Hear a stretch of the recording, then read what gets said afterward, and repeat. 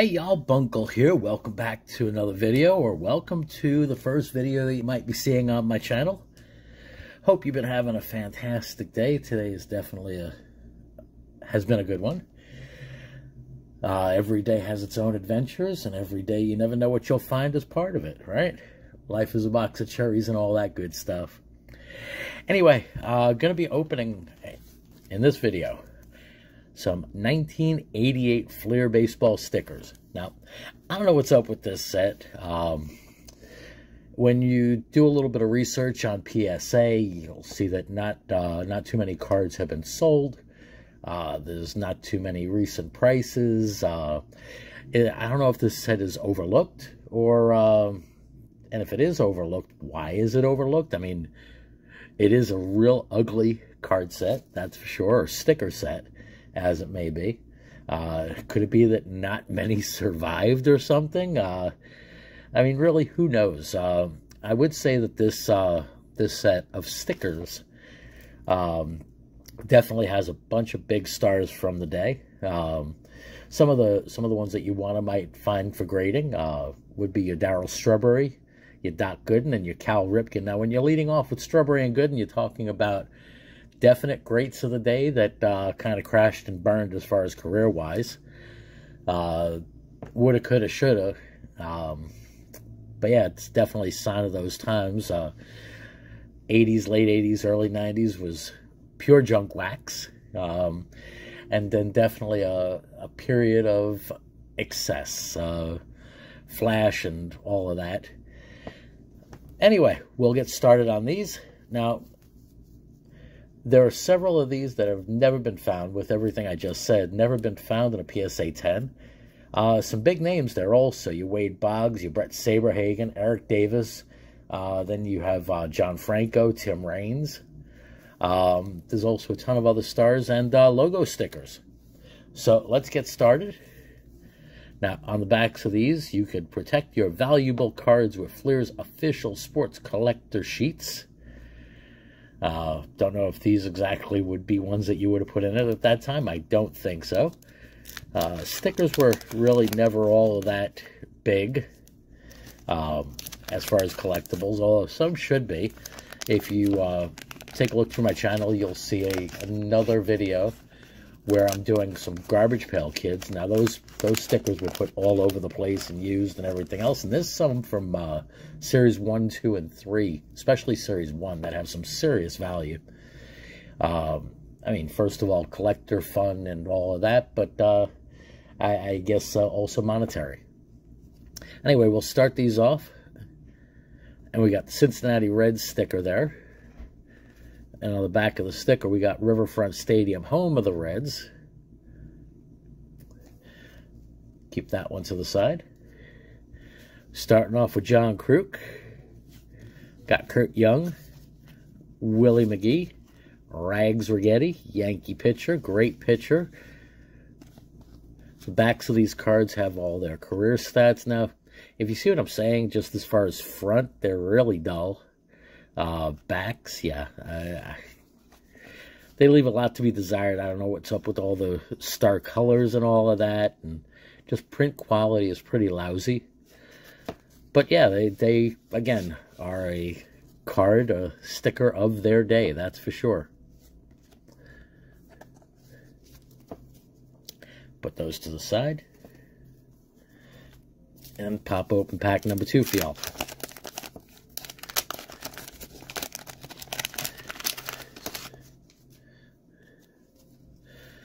All right, we got a Giants and a Rangers sticker. And on the back, we got Jack Murphy Stadium, home of the San Diego Padres. So no matchup there, unlike the Reds where you had Riverfront. I mean, some of these might be pretty cool because you'll see old stadiums that are no longer there. Another little bit of history. All right, Lloyd Mosby. And we have our first Hall of Famer in these, Cal Ripken Jr. It's a great card to find. Ruben Sierra, one that could have, should have, maybe been a Hall of Famer, but got caught up in the whole PED and all of that other stuff. And I mean, who really knows? Rick Russell and Charlie Ho. Ho Huff. All All right, let's get him in a wrapper. Cal Ripken's always go in a wrap. I should have had a couple ready here. I thought I did, but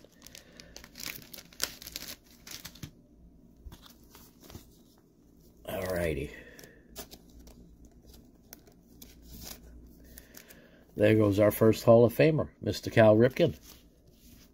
Great stuff there. And we'll keep it moving. As I mentioned, Ripken is one of the ones that we'd be looking for here. PSA 10 values, and this might be a 10. The centering looks real good. The corners definitely look great on that. But PSA 10, when I look for grading, I tend to look at what the price of the card might be on the free market without being slabbed, then the cost of slabbing, and if something is higher than the cost of the card on the free market and the slabbing of it, and it definitely is going to be a 10 now. Of course, one never knows with the whims and everything else of PSA and any other grading service. If it's going to be, it could be the most perfect card, and I've seen perfect cards come back with an 8 or a 9 ridiculously. There are a couple of companies out that are experimenting with AI as opposed to, I guess, humans looking at it and just giving what their subjective is. But either way, we got Dodgers sticker, and this one kind of matches Dodger Stadium, home of the Los Angeles Dodgers. Got Corey Snyder, Bill Duran, Jose De Leon, Rick Sutcliffe, and Mike Greenwell. Was supposed to be and could have been, should have been, and all of that. Future everything was going to be the next Ted Williams and the next everybody for the Red Sox and their organization. Didn't exactly pan out that way.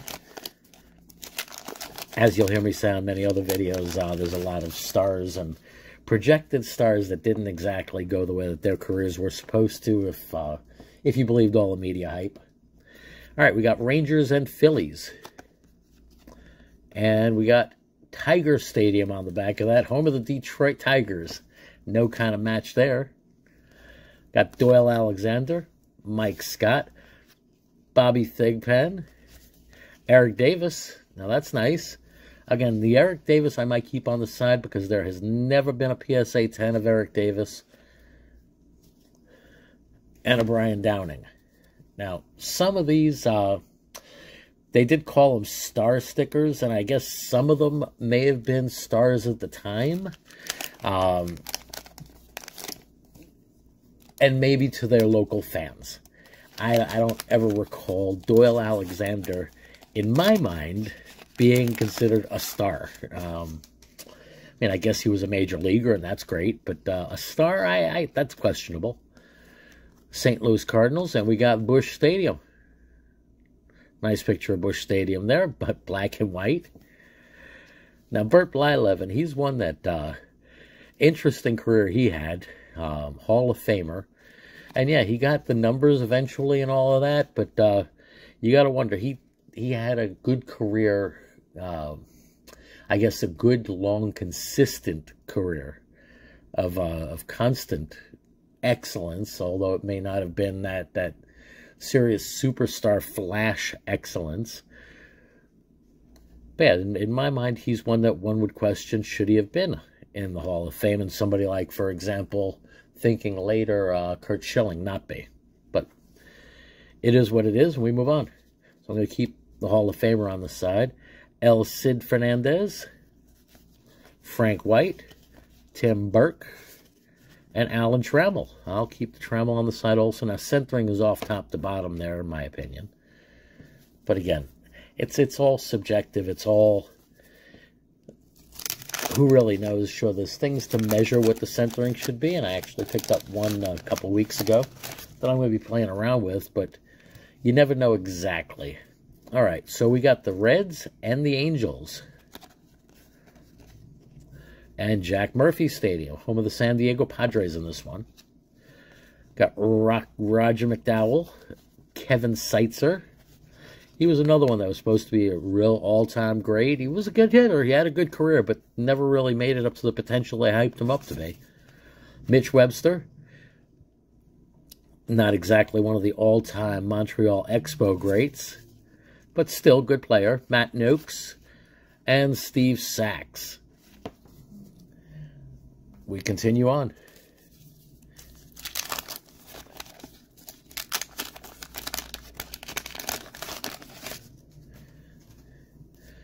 All right, got the Tigers and the Yankees. Got my Yankees there. That's always a good one. And on the back of it, we got Veterans Stadium, home of the Phillies. Starting off with power pitcher Mike Scott. Another Doyle Alexander, just because I made fun of him before. Got the Eric Davis again. I will definitely be keeping that on the side. Mr. Bobby Thigpen, Pigpen, Thigpen. We just used to goof on some of these names. So, again, maybe it was just that we were kids, but... And Dale Murphy. Another woulda, shoulda, coulda. In my mind, Hall of Famer, but I'm not part of the committee, so I have no say-so there. Next pack for y'all.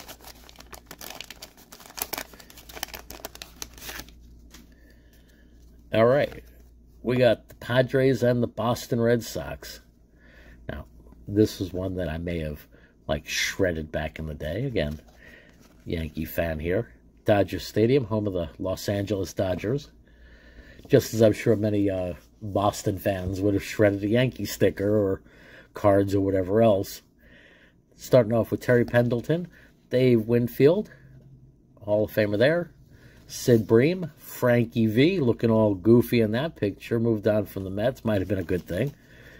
And Steve Bedrosian.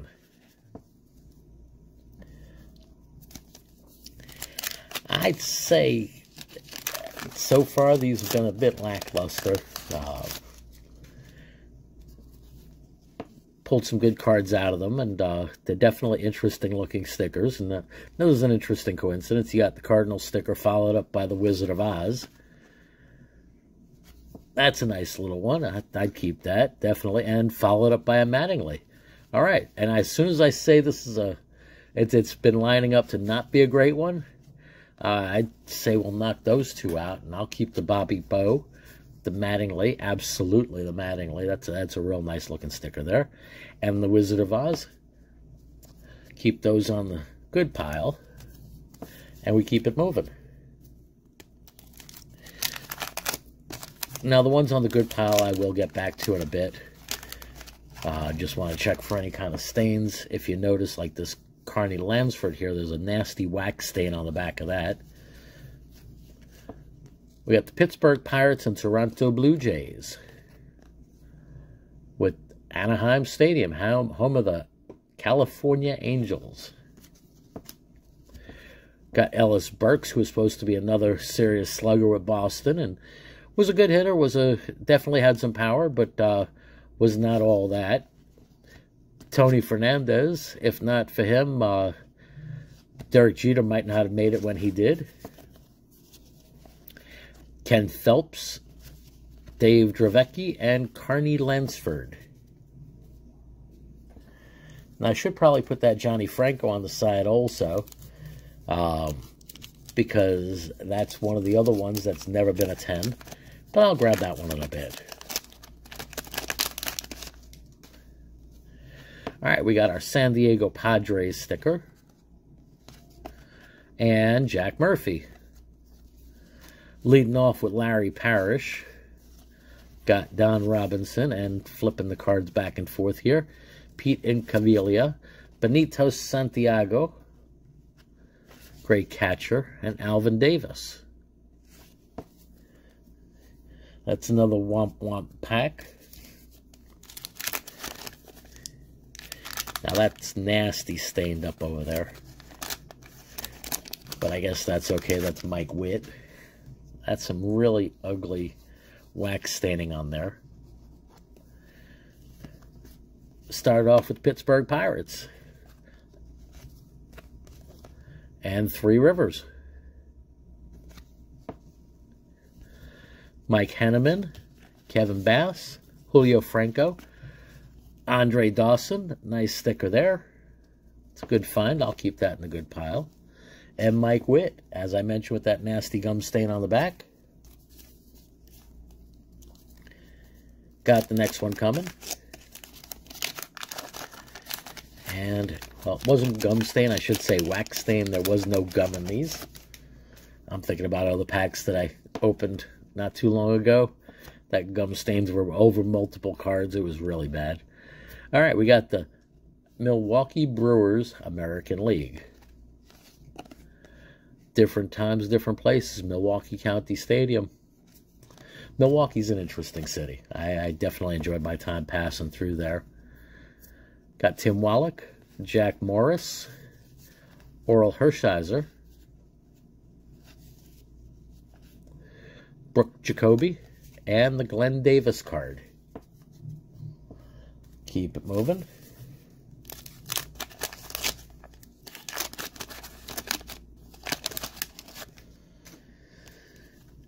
All right. Got the Pirates and the Jays. And we have another card for the Anaheim Stadium, home of the California Angels. Got Jesse Barfield, Larry Sheets. Not going to make fun of that name. Rick Russell, Charlie Huff, and John Kruk. Keep it rolling with the next.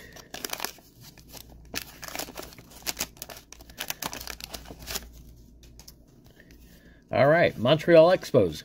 Was talking not too long ago. I'm going to keep this one up here. YouTube shout out to Slapnuts' Gaming. We're talking about the Expos as well as the Indians the other day. The Indians, not the Guardians, the Indians. Fernando Valenzuela. We got Pat Tabler, Nolan Ryan. Nice one. Keep that one on the side there. He'll get a wrapper. Ozzie Geekin and Cal Daniels. That's one set where the Ryan is not one of the more highly valued cards or stickers. Centering on this one is pretty ugly, right to left. Top to bottom doesn't look so bad, but right to left definitely does.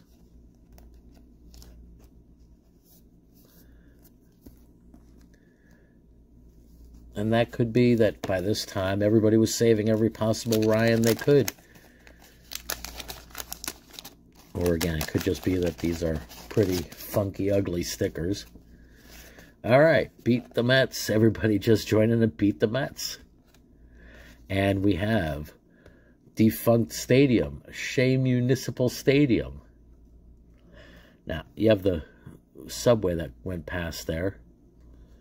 And I do remember back during those days, if you wanted to get a ticket to a game where Gooden was pitching, it was impossible. 86, 87, 88.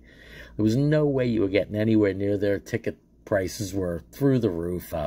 They were bought, and then you have to buy them on the street for a few $100. But right near the back of the stadium, like probably somewhere right over there, you have an elevated train line that went past. And if you were standing in exactly the right place there, you could see straight through the home plate. So you see the pitcher's mound as well as home plate. Just the perfect angle. If you're there with binoculars, you might be able to catch a few pitches before the cops chased you away. Some Shea Stadium memories there. They got rid of that ugly purple stadium, though. All right, we got the Cal Ripken again. That's nice. I'll wrapper him up right now. Now, if we compare the centering there, the first one definitely has better centering right to left. Top to bottom, it's about the same. I mean, this one right here, top to bottom, is a little bit different than this one, top to bottom. So yeah, centering on the first one definitely looks a bit better, but we'll wrapper that one up also.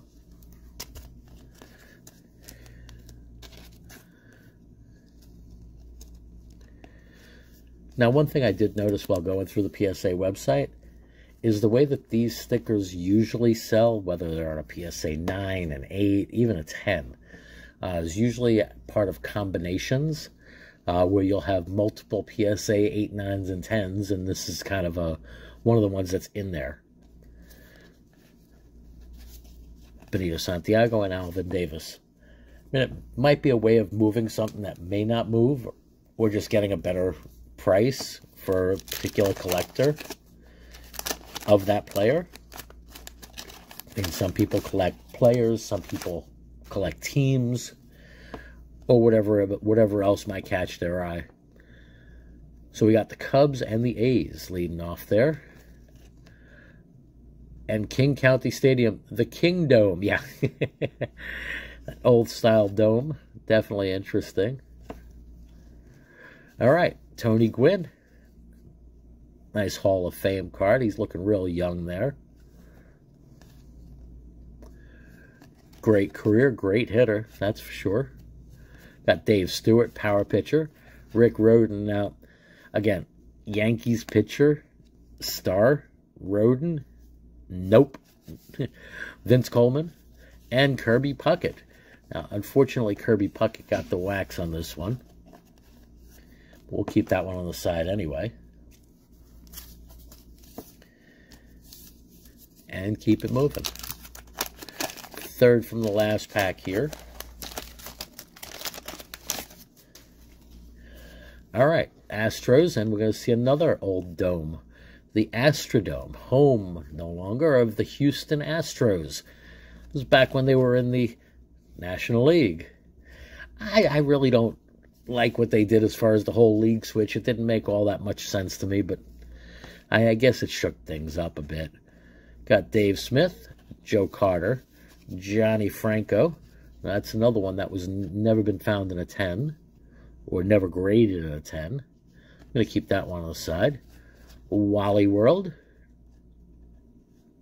Another one who had a great career, but not exactly Hall of Fame level. And he looks like a bit of a derp in that picture. I mean, I guess he just hit one, but I guess he just hit one and hit one out of the park and is looking at it. But yeah, that's a real derpy picture of him. Not exactly the best in-action shot. I know if I was a ball player, that's probably not the picture I'd want to go on a baseball card. All right, we're lining up with the next one. Baltimore Orioles and Atlanta Braves. And Busch Stadium, home of the Cardinals. Starting it off with Roger McDowell, Kevin Seitzer, Mitch Webster, Matt Noakes, and Steve Sachs. Again, not exactly the best Yankees second baseman. He was with them for a little bit, and here he's with the Dodgers, but some players just pass through, and again, it might have been Steinbrenner's excesses or whatever. All right, next one. And this is the last. And we get another shot of the Astrodome, I hope. There we go. Another shot of the Astrodome, home of the Houston Astros. All right, got Carney Lansford, Mike Dunn, Mike Pagliarulo. Was not exactly the best follow-up after Nettles or before others. I mean, again, some players are just fill-ins. Shane Rawley and Gary Gaetti. Now, he's a third baseman I would have taken. Definitely part of the Twins, Herbeck, Gaetti, Brunansky when he was with them. Definitely players to follow. And again, you never know what could have happened or should have happened. Not exactly Hall of Fame level, but perennial all-star, great third baseman. I know I liked watching him play. Well, I hope y'all enjoyed this. Going to be wrapping up here. Always nice to pull two Ripkins and a Ryan. Make sure you give a thumbs up, subscribe, comment down below. Let me know what you think. If there's any packs or sports or anything like that you might want to see opened, let me know. I do have a ton of other stuff to get ready to open from a bunch of different years, but definitely more than happy and willing to try something different or new. Expo sticker there for y'all. Y'all have a great one. Stay blessed. Bunkle out.